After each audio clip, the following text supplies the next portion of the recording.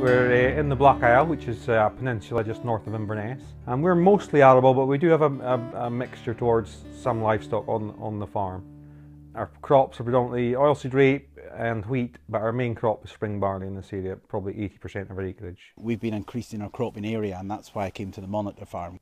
I'm probably one of the furthest travelled people to the Monitor farm. The farm is 100 miles north of here in Caithness, and it's a mixed farm. We were sort of at a time in our lives as kids had grown up, they'd left school, they were virtually through university, and we just thought it was a chance to look again at the business and refresh what we were doing, and instead of always just doing what we ever did. I decided to come along to the Monitor farm meetings. I thought it would be of interest to see what other people did and look at other people's businesses, maybe get some ideas how we might improve our own business.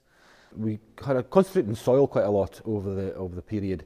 As a package, with the soil both up, looking at canopy management, tyre pressures, compaction issues, had a huge impact on the area, and farmers took that home and had a real think about it.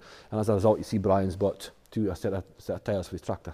When we looked at soil structure and health, certainly I learnt a lot from it. It was a kind of eureka moment where we thought, right, soil is probably the most important part of this whole arable business venture that we've not focused on. There was good meetings around that about soil, just looking after soil really. For a while there we wondered whether livestock would be part of our future farming enterprise, and we've made the decision it most definitely will, because we need that organic the manure to put back into the soil. We've been cutting our beef numbers up north, whereas when I came here, all the talk is about getting cattle back on arable farms because they're losing organic matter. Especially on an arable rotation, we've got no any grass, so trying to get either livestock or somebody else's livestock or grass, or take in organic matter in either the form of dung or compost. We've sort of dipped into looking at the succession thing. We've changed the business structure. Yeah, there's lots of things we've learnt in this whole project. I suppose the biggest shake-up call was when one of the management group told us that we were a bit sloppy and not paying attention to detail, and we've really made an effort now to up our game. And the whole thing has helped not just his personal development, but the whole family.